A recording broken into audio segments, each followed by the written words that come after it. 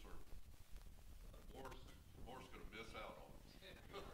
He always gives me a hard time about how long I preach. I don't think he really cares, but he just got to give me a hard time.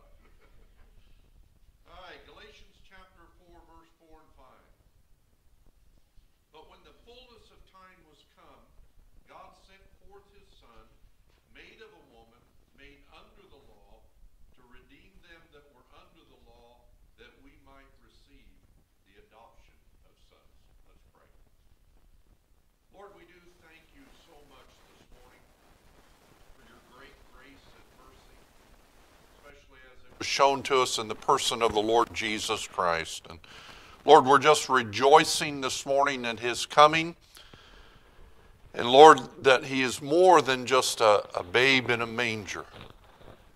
And Lord, he's conquering king and coming Lord. And as we think about his first advent, Lord, we can't help but think that you're coming again. And even so, come Lord Jesus. Pray now that you would quieten our hearts for a few moments, Lord, as we consider your coming. And Lord, help us to keep in focus this Christmas season, Lord, you and the mission that you are on and the accomplishment of it and all that we can have in you. And Lord, as always, we pray if there's someone here this morning that does not know the Lord Jesus Christ as their Savior and coming King, that today might be, Lord, their new birth date. And we'll thank you for it. In Christ's name we pray. Amen. It was said of Julius Caesar that he had conquered all the civilized world. He was able to unite and expand the Roman Empire because he was both politically gifted and a great general in warfare. Toward the end of his reign, however, there arose an uprising in a far eastern country. He himself took the troops out to a distant land to crush the rebellion. After defeating the rebel army, Julius Caesar sent back a message to tell the Roman Senate of his victory. The messenger could have carried thousands and thousands of words telling how the battle raged until finally the emperor had put down and crushed the rebellion. But the message brought from the emperor was only 3 words. I came, I saw, I conquered. Julius Caesar's military feats were quite impressive. He conquered all the civilized world and built the Roman Empire into a very impressive kingdom. But the truth is, it, like all other kingdoms, did not last. Shortly after his historic proclamation, he died. And not long after that, the Roman Empire split apart and collapsed. I want to tell you, though, about another king and another kingdom that will last forever. In fact, I purpose to have 4 points this morning. I don't know if we'll get all of them, but thinking of the coming of the Lord Jesus Christ. I like Landon's message this morning. We have to get past the babe in the manger. It almost seems like everybody this time of year thinks about Jesus, but they always think about, again, the babe in the manger, the babe in the manger, and even the most calloused and hardened seem to turn their attention to the babe in the manger. But the truth of the matter is, it was more than that. Christ was more than that. Christ came as a great king and saw and conquered and established a kingdom that will last forever. Isaiah chapter 9, verse 6 and 7 says, For unto us a child is born, unto us a son is given, and the government shall be upon his shoulder, and his name shall be called Wonderful, Counselor, the Mighty God, the Everlasting Father, the Prince of Peace. Of the increase of his government and peace there shall be no end, upon the throne of David and upon his kingdom, to order it and to establish it with just judgment and justice from henceforth even forever.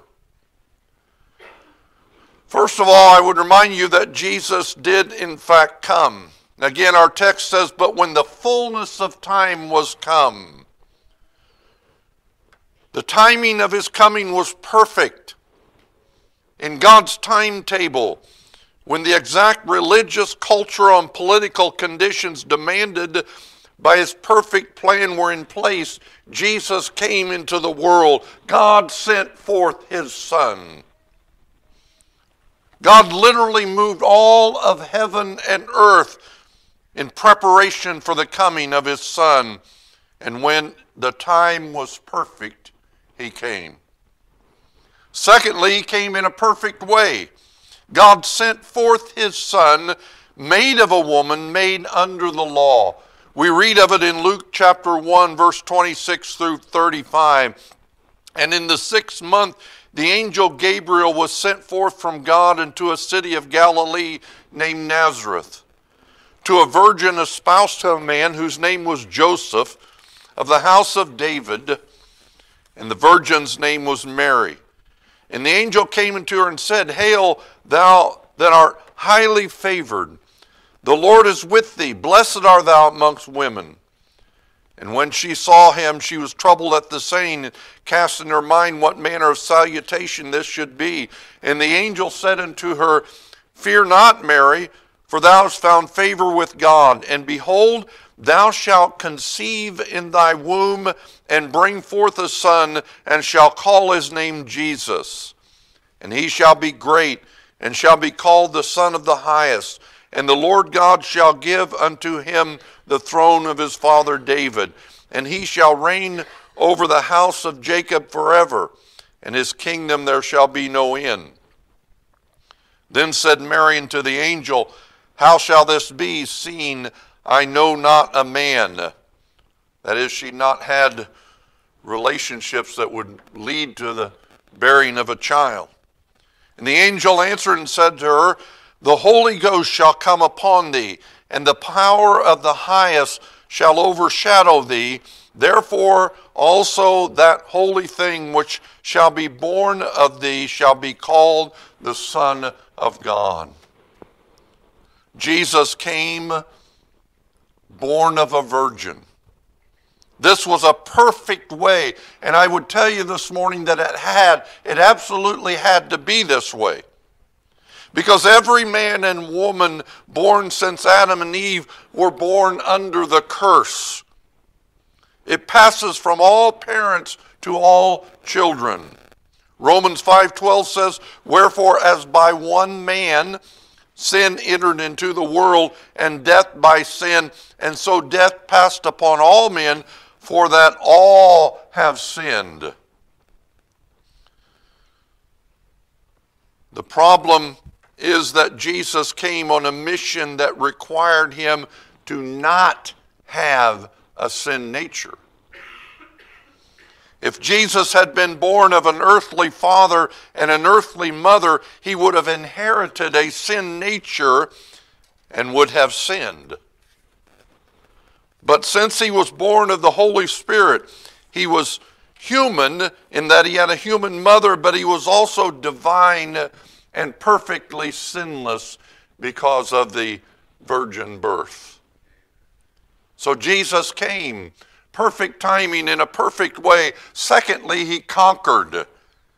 God sent forth his Son, made of a woman, made under the law, to redeem them that were under the law, that we might receive the adoption of sons. The little babe in the manger was a conqueror. Jesus came to conquer the curse of sin and death. He came to reverse the consequences of the fall. He came to redeem sinful man. To redeem means to purchase. He came to buy us out of our fallen condition and restore us to what God originally had in mind for his creation, and that is union with him forever. For that to happen, Christ had to defeat sin and death. To do that, he had to become sin. 2 Corinthians 5:21, I bet you've never heard this one. For he hath made him, capital H, Jesus, to be sin for us who knew no sin. That is, he knew no sin. That we might be made the righteousness of God in him. You see, Christ came to undo what the first Adam did. Excuse me. Romans 5:17 through 21. For if by one man's offense, again, Adam, death reigned by one, much more they which receive abundance of grace and the gift of righteousness shall reign in life by one, Jesus Christ. Therefore, as the offense of one judgment came upon all men to condemnation, even so by the righteousness of one, the free gift came upon all men unto justification of life. For as by one man's disobedience many were made sinners, so by the obedience of one shall many be made righteous. Moreover, the law entered that the offense might abound. But where sin abounded, grace did much more abound. And by the way, that means superabounded. That as sin hath reigned unto death, even so might grace reign through righteousness unto eternal life by Jesus Christ our Lord.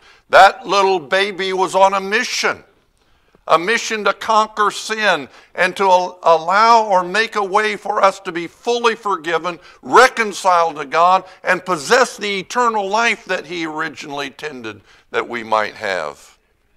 John Wesley said, Christ will by his death destroy the power of death, take away the sting of the first death, and prevent the second. It was Jonathan Edwards who said Christ came into the world to destroy the works of the devil. And this was the very thing that he did. The blood and death of Christ, the cross, was the devil's own weapon, and with his weapon he was overthrown. Hallelujah. As David cut off Goliath's head with his own sword. John Owen said, no proposition can be more plain than this, that the power of Satan was destroyed by the death of Christ. Andrew Fuller said, churches are the armies of the Lamb, the grand object of whose existence is to extend the Redeemer's kingdom. B.B. Warfield said, as the risen one has become the head over all things, and that he must reign until he hath put all things under his feet. Our brother, who has like us been acquainted with death, he it is who rules over the ages that are past, the ages that are passing, and the ages that are yet to come. If our hearts should fail us, as we stand over against the host of wickedness which surround us, let us encourage ourselves and one another with the great reminder. Remember Jesus Christ, risen from the dead, of the seed of David.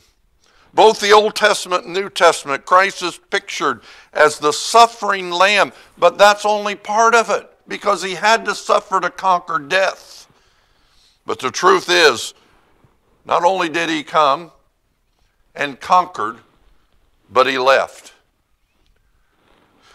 After dying on the cross and being buried, he rose from the grave, and after appearing to his disciples, he ascended to the Father, having completed his mission. This is the gospel message. 1 Corinthians 15, 1 through 8. For sake of time, I won't read it this morning, but Christ came and conquered and went back to the Father. In Acts chapter 1, verse 6 through 11, when they therefore were come together, they asked him, saying, Lord, will thou at this time restore again the kingdom to Israel? And he said unto them, It's not for you to know the times or the seasons which the Father hath put it on his own power. But ye shall receive power after the Holy Ghost has come upon you, and ye shall be witnesses unto me, both in Jerusalem and all Judea and in Samaria and to the uttermost parts of the earth. And when he had spoken these things, while they beheld, he was taken up, and a cloud received him out of their sight. And while they looked steadfastly towards heaven as he went up, behold, two men stood by them in white apparel, which also said, and I love this, Ye men of Galilee, why stand ye gazing up into heaven? This same Jesus, which is taken up from you into heaven, shall so come in like manner as you have seen him go into heaven. John 14:28. Ye have heard how I said unto you, I go away and come again unto you. If you love me, you would rejoice, because I said I go to the Father, for my Father is greater than me. And then the beloved words of John 14:1 and 2. Let not your heart be troubled. You believe in God, believe also in me. In my Father's house are many mansions. If it were not so, I would have told you. I go to prepare a place for you. Christ came, he conquered, he left, and lastly, he's coming back. John chapter 14 again, verses 1 through 4. Let not your heart be troubled. You believe in God, believe also in me. In my Father's house are many mansions. If it were not so, I would have told you. I go to prepare a place for you. That's not the end, though. And if I go and prepare a place for you, I will come again and receive you unto myself, that where I am, there you may be also. And whither I go you know, and the way you know. In Acts chapter 1, verse 9, and when he had spoken these things, while they beheld, he was taken up, and the cloud received him out of their sight. And in verse 11, ye men of Galilee, why stand you gazing up into heaven? This same Jesus which was taken up from you into heaven shall so come in like manner as ye have seen him go into heaven. Then in the great resurrection chapter of 1 Corinthians 15, behold, I show you a mystery. We shall not all sleep or literally die, but we shall all be changed in the moment, in the twinkling of an eye, at the last trump. For the trumpet shall sound, and the dead in Christ shall be raised incorruptible, and we shall be changed. For this corruptible must put on incorruption, and this mortal must put on immortality. So when this corruptible shall put on incorruption, and this mortal shall put on immortality, then shall be brought to pass the saying that is written, Death is swallowed up in victory. O death, where is thy sting? O grave, where is thy victory? The sting of death is sin, and the strength of sin is the law. But thanks be to God, which giveth us the victory through our Lord Jesus Christ. Therefore, my beloved brethren, be ye steadfast, unmovable, always abounding in the work of the Lord, for as much as ye know that your labor is not in vain in the Lord. Jesus came, Jesus conquered death for us. Jesus left, but he's coming back to get us. Are you ready for his return? You know, it's easy, again, to get lost in what the world emphasizes. Right now it's emphasizing, again, the babe in the manger. But that was just the beginning of his mission. He came, he conquered sin and death for us. That if we'll place our faith in him, one of these days he will come back and take us to heaven to be with him forever and ever and ever and ever. He's going to completely reverse the consequences of the fall. Are you ready? That's the question I would bring to you this morning. Are you ready? You see, his return is going to trigger a series of events. The rapture of the church, the judgment of the saints, the tribulation period, the great white throne of judgment, the restoration of all things, and the final doom of the lost. Now is the time to align yourself with the conqueror, the Lord Jesus Christ. Now is the time to be saved. Don't put it off. Christ is the victor if you know him. If not, when he comes back, he will be the judge. Are you prepared for his coming? As sure as he came the first time, he's coming back. He came the first time as the babe, as the suffering Savior, Second time he's coming, it's as reigning Lord, King Jesus. It'd be better for you to bow the knee now than to bow at the great white throne of judgment. Are you ready for his return? Let's have every head bowed, every eye closed. Well, we're going to have a short hymn of invitation in a moment. Let me ask you a couple of quick questions. Do you know Jesus as reigning Lord? Is he your conqueror? Has he defeated sin and death in your life? If he has, as a testimony of his great grace and power, would you slip your hand up and down this morning? All right, God bless you. You may put them down. If you could not or should not have raised your hand, listen, you can take care of it right now. The Bible says, for whosoever shall call upon the name of the Lord shall be saved. It's a hard issue. You can pray from your heart this morning and just ask him to save you. Ask him to forgive you of your sins. Accept his work for your behalf, his conquering sin for your sake. Just pray. And again, I'm almost hesitant to say a prayer because it's the sincerity of your heart. If you would just cry out to him and say, Lord, forgive me. Be my Savior. I want to live forever with you. If you would just, and again, the words don't matter so much as your heart, your faith. It's Jesus that saves, not a prayer. Cry out to him from your heart. Ask him to save you. And that quick, in an instant, you will be transformed from the kingdom of darkness to the kingdom of light, for a destiny of hell to a destiny of heaven. If you would but cry out to him and ask him to save you. He's more than a baby in a manger. He's conquering king. Is he on your behalf? Would you pray that prayer? Pray a prayer. Lord Jesus, forgive me my sin. Be my Savior. If you prayed that prayer or something similar, so I can rejoice with you. I'm not going to come to you. I'm not going to embarrass you. Would you say, Brother Mike, I'm trusting Christ. I am asking him to be my Savior. Just slip your hand up and down. Again, I'm not going to come to you and embarrass you. Is there one?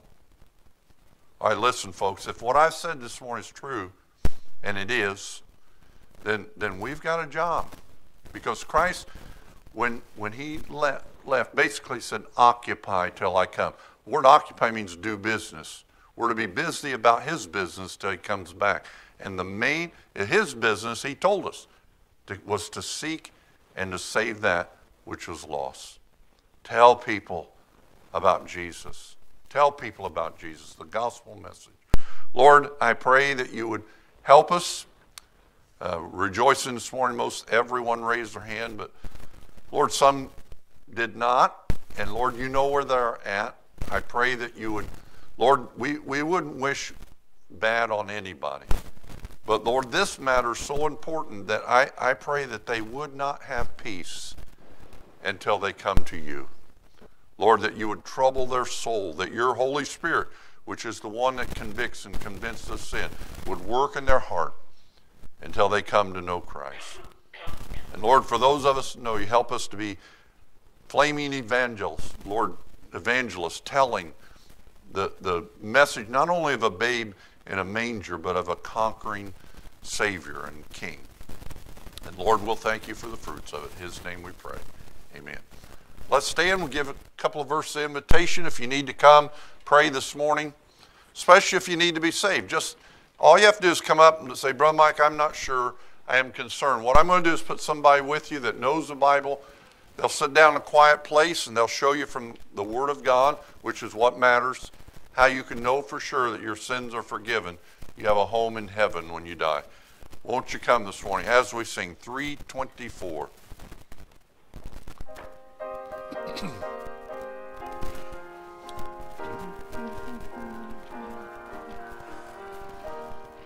What will you do with Jesus, he who redeemed your soul? What will you do with Jesus, he who can make you whole? Sovereign of all the ages, Savior of Calvary, What will you do with Jesus? He longs to set you free. What will you do with Jesus? He who became your sin. What will you do with Jesus? He who can cleanse within. Giver of life eternal, victor of hell's domain. What will you do with Jesus? Gladly he bore your pain. What will you do with Jesus, conquering Lord of all? What will you do with Jesus? Come while you hear his call. Follow his steps to Calvary. Humbly before him bow.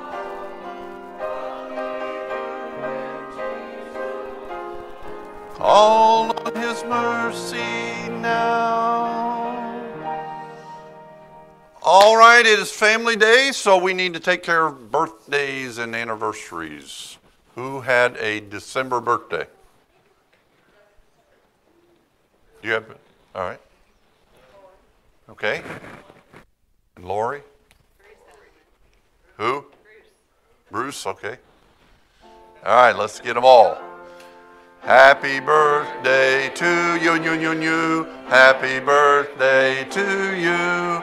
Happy birthday, God bless you. Happy birthday to you.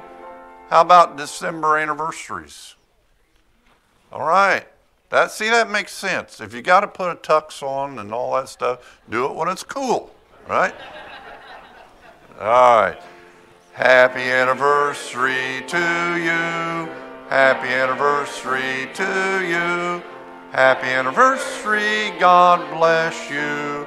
Happy anniversary to you. Okay, don't forget we're having carrying dinner. All of you are invited. I'm going to ask Landon to dismiss in prayer and also ask the Lord's blessing on the food. Lord, we love you. We love that you paid to redeem us to yourself, Father. And Father, we think about those and kind of the memory of those that have gone before. All right.